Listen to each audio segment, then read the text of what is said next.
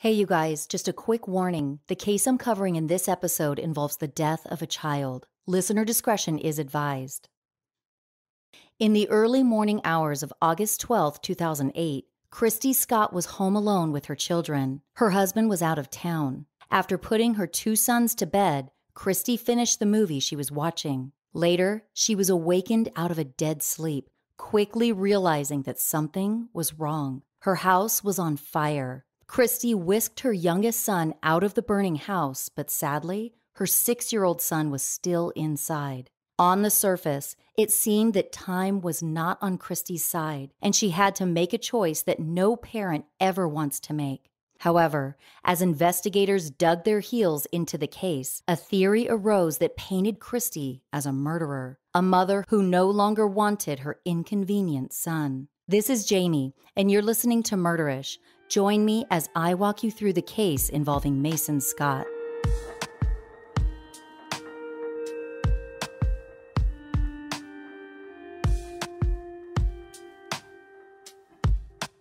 Situated in northern Alabama is Russellville, a small town with just under 10,000 residents. A relatively quiet town, there aren't many notable moments that have taken place there. With a low crime rate, low population, and not a lot happening, it's not surprising that a house fire, which claimed the life of a young boy, would rock Russellville to its very foundation.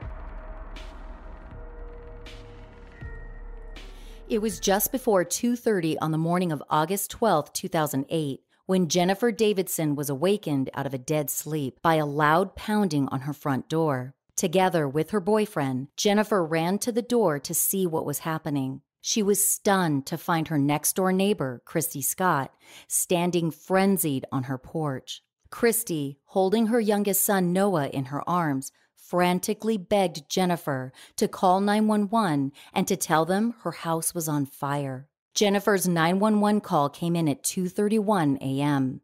Within 10 minutes, the fire department and ambulances had arrived and began efforts to extinguish the fire, which had by then engulfed the house. More than 5 minutes would pass before Christie mentioned a detail that would radically change the actions of emergency responders.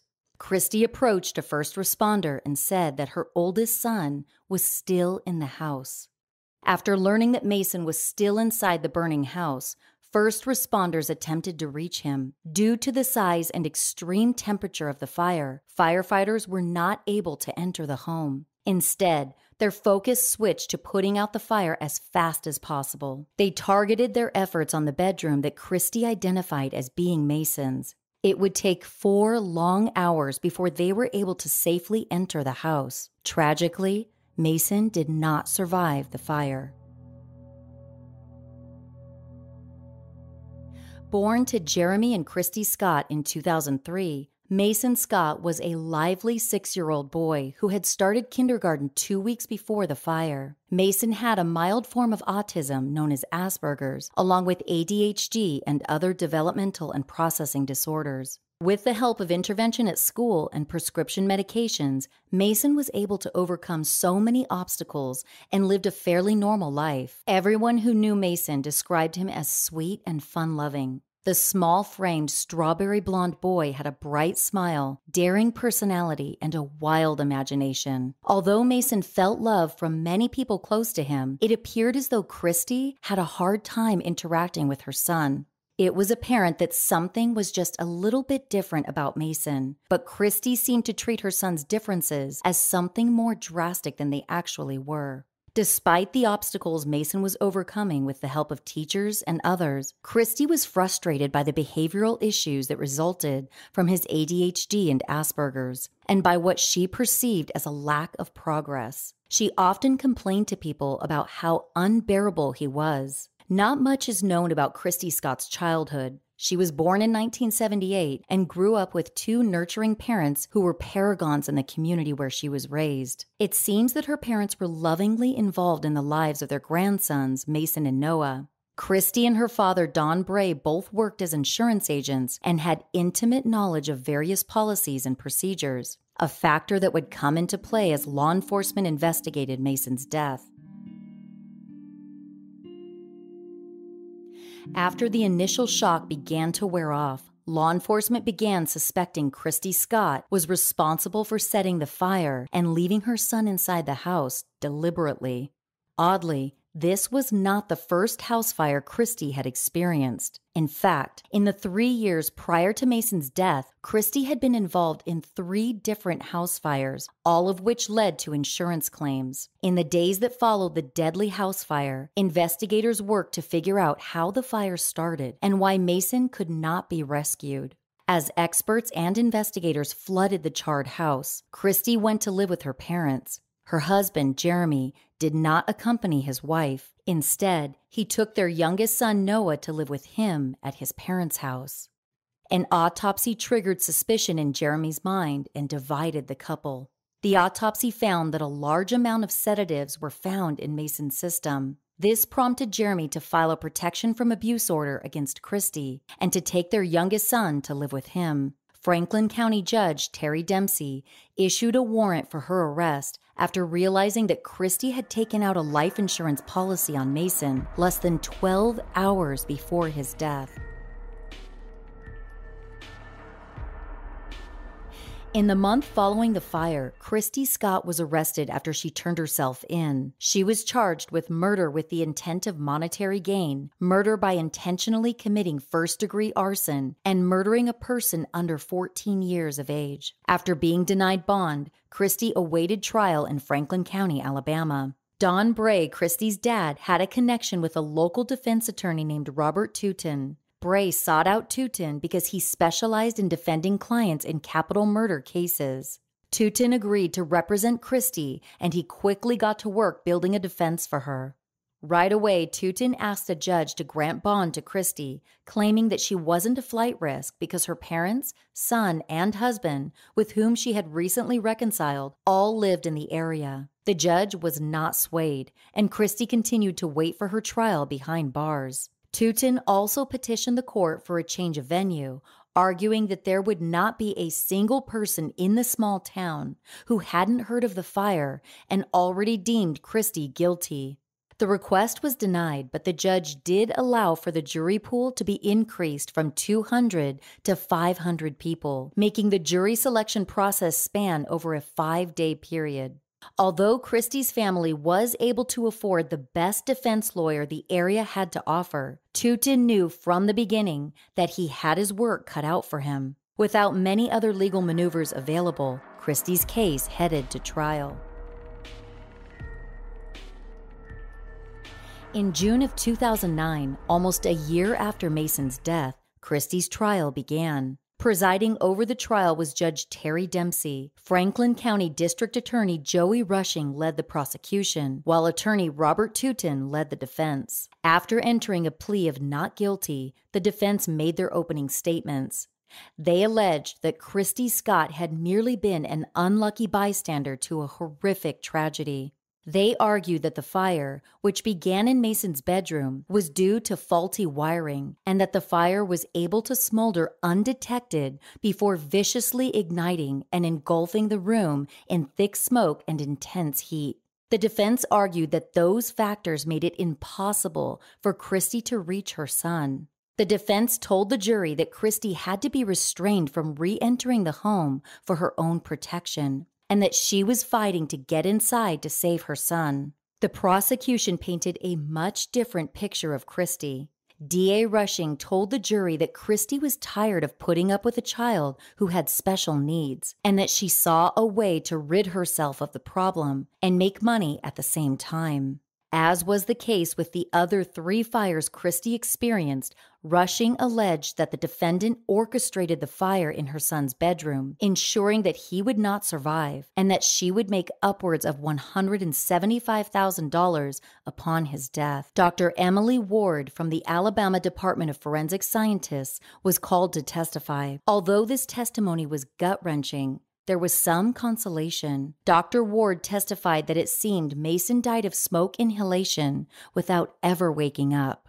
In a rare move, Christie Scott testified in her own defense. She attempted to lay out the events of August 15th evening and the early morning hours of August 16th. Christie's husband Jeremy had been out of town on business, leaving her home alone with her 2 sons. Christie testified that her oldest son Mason had been sick that week, so she gave him his prescription cough medicine and then put him and Noah to sleep in the bedroom they shared. Christie said she then watched TV. She told the jury that around 11 p.m., she went in to check on her boys before going to sleep. She saw that Noah, her 4-year-old, was still awake, so she picked him up to go to sleep in her bed for the night. At around 2:30 in the morning, Christie recalled that she was awoken when Noah hit her in the face with his hand. She said that's when she smelled smoke. She told the jury that she rushed into the hallway to get Mason, but the smoke and heat were too intense.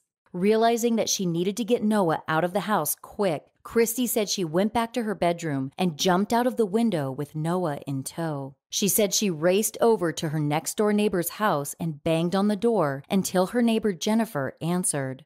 Christie said she yelled at Jennifer to call 911 and that she shoved Noah into the house so she could go back and get Mason. As Christie recalled, it was at this point that she raced back to the house and tried to open the garage because the rest of the doors were locked. She told the jury that she could see fire coming out of her son's bedroom window and traveling up to the roof of her house. Unable to open the garage door, Christie testified that she then ran to the front door and attempted to break in, but she was stopped by Brian Copeland, her neighbor Jennifer's boyfriend. On the stand, Christie emphasized that she loved Mason and was doing everything she could to rescue him that morning, but she was restrained until the fire department showed up, at which point she stopped. Jennifer Davidson, Christie's neighbor, was called to testify. Jennifer remembered that she heard an incredibly loud banging on her front door around 2:30 in the morning on August 16th. She raced down to the front door, trailed by her boyfriend, Brian. When she saw that it was Christie, she opened the door to find Christie yelling at her to call 911.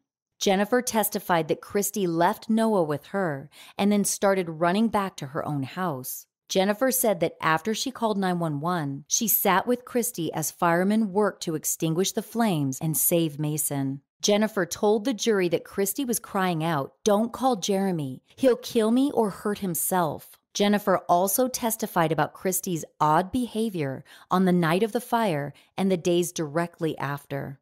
She told the jury that during the fire, she overheard Christie asking around to find out which fire marshal would be coming to her house. Jennifer said there was one specific fire marshal that Christie did not want at the scene. Jennifer also said she later realized that while Christie was sitting in the ambulance, fully dressed in daytime clothing, she pulled her cell phone out of her pants pocket and, in a surprised voice, mentioned that she had her phone the entire time and that she could have called 911. Brian Copeland, Jennifer's boyfriend, also testified.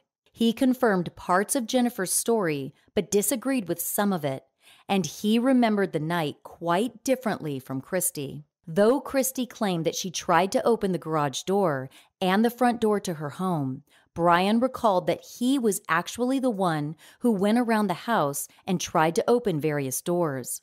In fact, Brian testified that Christie seemed to discourage his efforts, telling him that it was no use and that the doors were all locked. Brian told the jury that he never saw Christie anywhere near the garage keypad, much less frantically trying to enter the code. Finally, Brian wholly denied ever having to restrain Christie from going back into the house. He claimed that Christie never made an attempt to run back into the burning house. One of the first responders on the scene, Jerry Yarborough, also noted Christie's odd behavior and seemingly inappropriate comments. Yarborough watched as Christie Scott's father, Donald Bray, arrived at the scene and started yelling that Christie had murdered his grandbaby. Seemingly upset by this, Christie began crying in the ambulance in front of Yarborough, who tried to calm her down. Christie responded by yelling that he didn't understand and that she had killed her husband's baby. Yarborough told the jury that Christie told him she didn't want a specific fire marshal from Colbert County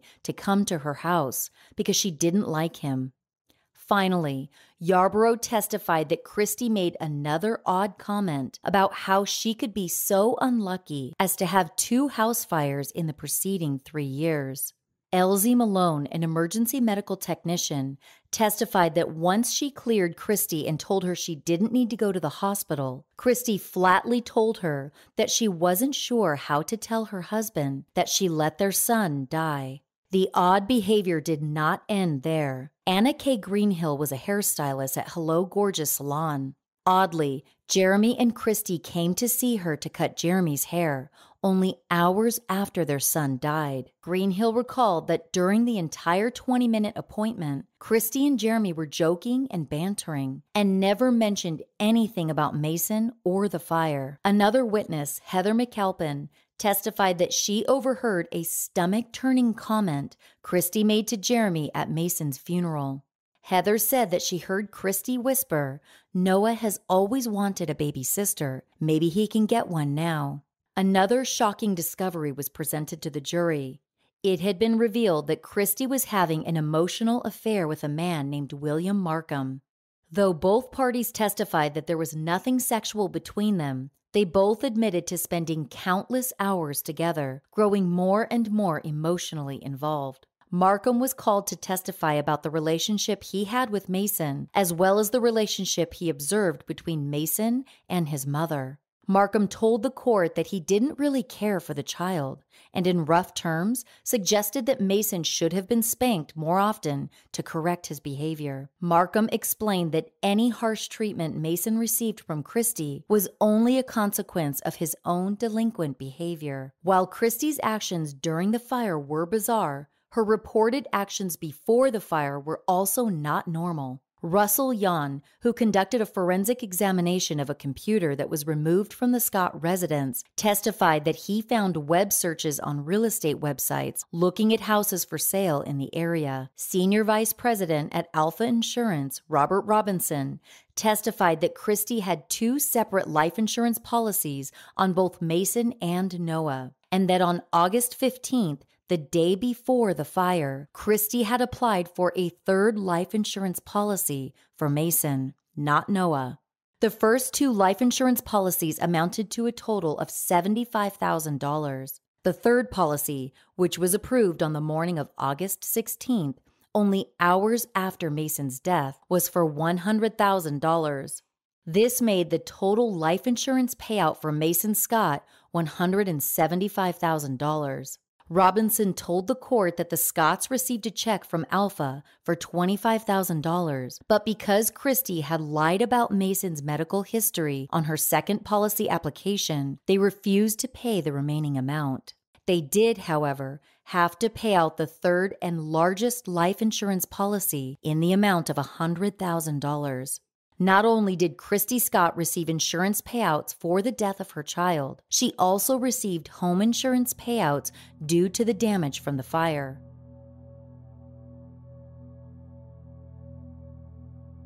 David Swindle with Farmers Insurance told the court that they had reached a settlement with the Scott family, agreeing to pay $188,000 for the house, $60,000 for the items inside that were destroyed, and $5,500 for living expenses.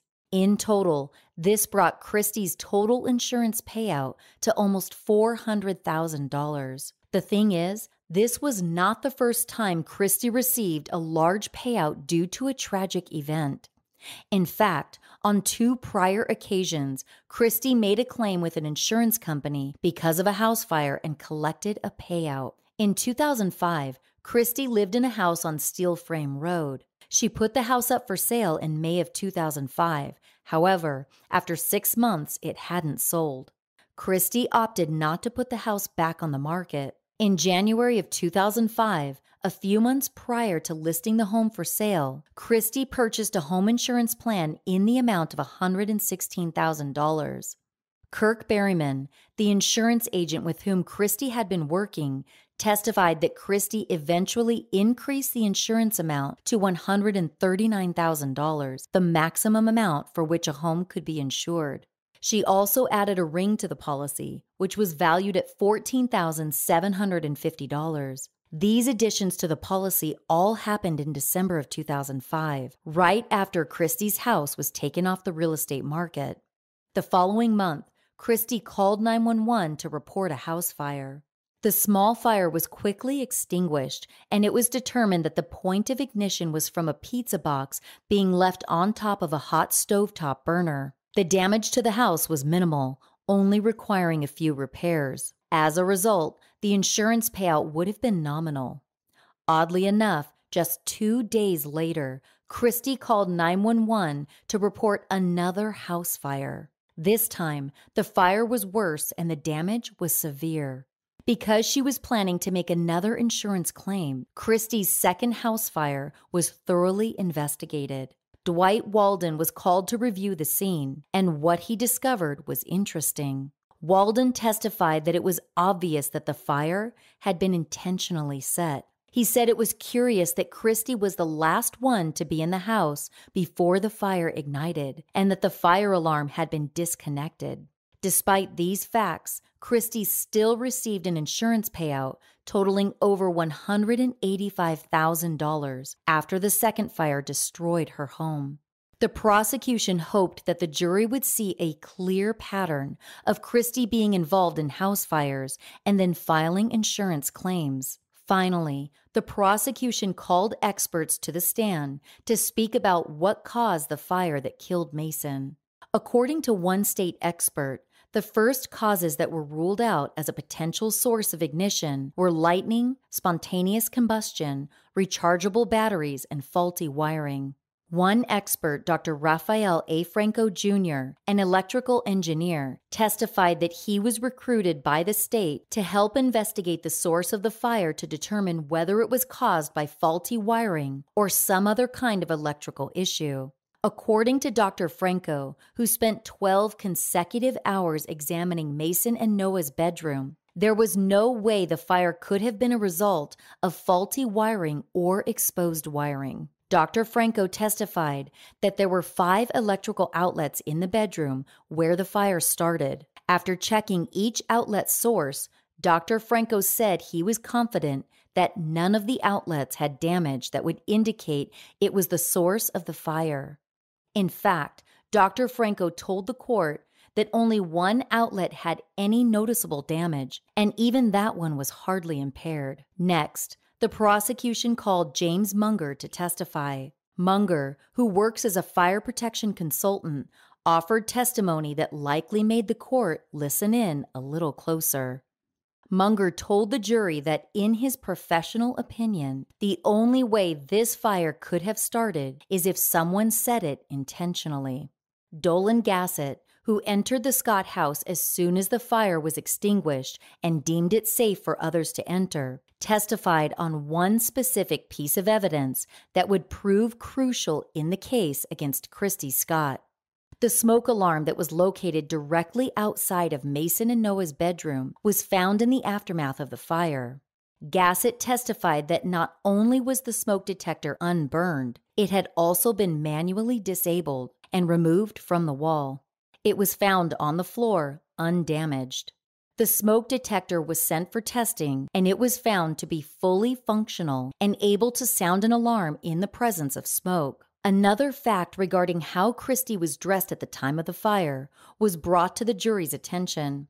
Christie was seen fully dressed in jeans, shoes, appropriate undergarments, and outerwear when she fled her house to escape the fire. According to Christie, she discovered the fire in the early morning hours, so it seemed odd that she would be fully dressed when she ran out of the house. It was also stated during trial that Christie had asked a family friend if she could store some things at their house a few days before the fire.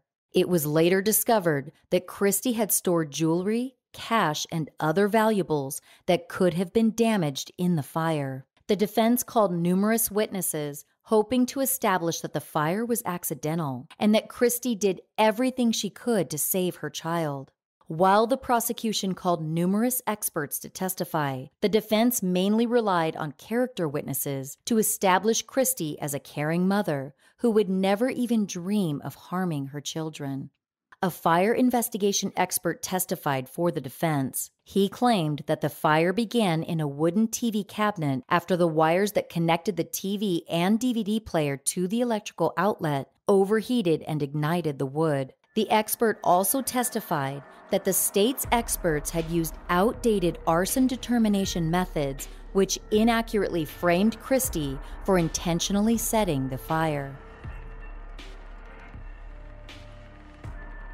After the trial concluded, State Prosecutor Joey Rushing admitted to WHNT Channel 19 News that the case they had presented heavily relied on circumstantial evidence, but that he believed it was the strongest circumstantial evidence he had ever seen in a case before. Though he was confident in his belief that Christie murdered her oldest child in cold blood, he admitted that he could only hope the jury would agree with him based on the evidence he presented.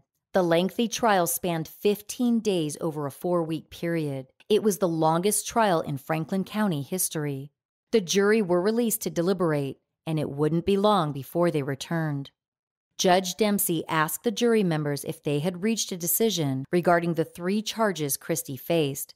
The jury answered in the affirmative and then handed their verdict over to the judge, who read it aloud to the court. Christie Scott was found guilty on all 3 counts. According to WHNT 19 News, Christie stood emotionless as the verdict was read, and then she was led back to her cell.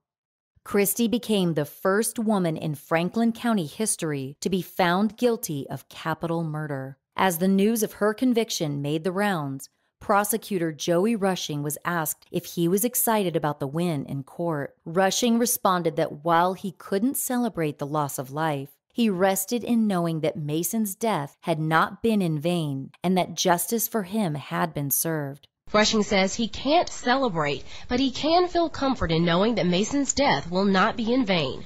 You feel vindication for the victim, and you feel like justice has been served for them, but you also, it's a feeling that that you realize now that somebody's being held responsible for a death, and they may serve the rest of their life in prison or even be sentenced to death. For murdering her son for the purpose of monetary gain, murdering her son by way of arson, and murdering someone less than 14 years old, the jury recommended by a vote of 7-5 that Christie be given life in prison without the possibility of parole. Joey Rushing petitioned the judge to enact an Old Testament-style punishment, an eye for an eye, and sentence Christie to death by lethal injection.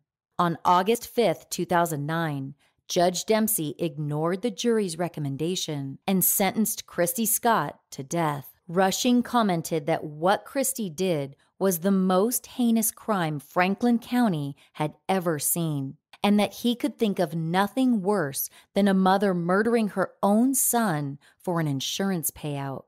Today, Christie Scott resides in a 6-foot by 9-foot cell in Tutwiler Prison, awaiting lethal injection. She is allowed 1 hour each day of isolated but guarded time outside of her cell. After the trial, Jeremy Scott was treated kindly by the press, though some wondered what role, if any, he may have played in his son's death. While some level of doubt still remains, Jeremy is currently a free man and is taking care of his surviving son, Noah. Father and son lived with Jeremy's parents for a while, but after Christie's trial ended, he moved out. In March of 2011, 2 years after Christie had been sentenced to death, Jeremy was ready to legally end their marriage. In 2011, Christie made headlines again when an alleged affair between her and a night shift guard named Matthew Hall came to the surface. Hall was 31 years old and working at Tutwiler, the prison where Christie resided. He worked nights, which meant he had a lot of time to kill while the inmates slept. Apparently, during this time, Christie became a confidant, and Hall opened up about how unhappy he was in his marriage. The pair began talking during Hall's nighttime shifts, and they built a strong connection. In March of 2011, Hall was given something to deliver to Christie: divorce papers from Jeremy Scott. Hall opened Christie's cell, walked in and handed her the divorce documents, and watched as she broke down into tears. According to Christie, Hall consoled her, which led to the pair kissing for the first time. Both parties claimed that they never had intercourse, but admitted they were physically affectionate with one another whenever they could get away from peering eyes and security cameras. The alleged affair went on for so long that Hall began talking about their future. He believed that Christie could win an appeal and that when she was released, he would buy a house and they could live in it together. While their alleged affair continued, another inmate became aware of the relationship, and she immediately sent word to the warden regarding what was going on after hours. After an intense confrontation, Christie confessed to the relationship, and initially, Matthew Hall did too. Their confessions were recorded, and Hall was charged with a misdemeanor. At his trial in June of 2014, more than 3 years after the start of the affair, Hall recanted his confession and claimed that it was coerced. All of this happened as his wife stood confidently by his side. Prior to Hall's trial, the warden who had received word of the affair from another inmate retired. Due to this, and the jury not trusting Christie Scott's testimony, Matthew Hall was found not guilty. With the affair behind her, Christie Scott sat in prison awaiting her final punishment. Because she had been sentenced to death, an automatic appeal was triggered. It was filed soon after Christie's sentencing, but a decision wasn't made until October of 2012. Christie's legal team argued that many aspects of her trial were incorrectly handled and unconstitutional, which erroneously led to a guilty verdict. The town where the trial took place, the jury who had decided her fate, and even some of the permitted testimony were all attacked in an effort to get Christie's conviction overturned. One of the largest errors Christie's defense claimed was the court allowing information about Christie's previous involvement in fires and insurance claims. Her defense claimed that the insurance companies had done their own investigation, came to their own decision and payout, and that there was nothing which should have connected those occurrences to the fire that claimed Mason's life. After reviewing Christie's appeal, the court upheld both the verdict and the sentence. Throughout all of this, the trials, the scandal, and more, the community refused to forget the legacy of Mason Scott. Countless memorials, vigils, and services were held in Mason's honor, commemorating the bright young boy and honoring other children who have been harmed by their parents because they were different. Numerous charities that support families with autistic children have created ongoing virtual memorials for Mason Scott in an effort to remember the imaginative and fun-loving boy who died far too soon. Thanks for joining me on this episode of Murderish. Don't forget to follow my new podcast, Judgy and Juryish. It's available wherever you listen to podcasts. Check out murderish.com if you want to buy Murderish t-shirts, face masks, coffee mugs, and more. If you want more Murderish content, go to murderish.com and click the link to go behind the scenes and become a Patreon subscriber. Patreon subscribers get immediate access to bonus content as well as other perks. Also, follow me on Instagram at Murderish Podcast. I'm very active there. You can also find me on Twitter at Murderish Pod or on Facebook by searching Murderish Podcast. If you like the show and have 60 seconds of free time, do me the biggest favor and give Murderish a 5-star rating and review in your favorite podcast app. Positive ratings and reviews help new listeners find the show, and I also love hearing from you guys. Murderish is mixed and mastered by John and Jessica Buchanan of Audio Editing Solutions. Music is by Nico of We Talk of Dreams. This episode was researched and written by Lincoln Edgman. Stick around after the closing music to hear a list of sources used for this episode. As always, Ishers, thank you for joining me on another episode of Murderish. And remember, listening to this podcast doesn't make you a murderer. It just means you're murder-ish. Sources for this episode include a June 3, 2021 article at My Crime Library, a 2018 post at deadlywomen.fandom.com, an October 5, 2012 post at findlaw.com, information dated September 2, 2018, found at aminoapps.com. A Shalonda Speaks blog post dated January 1, 1970 at shoalscrime.blogspot.com.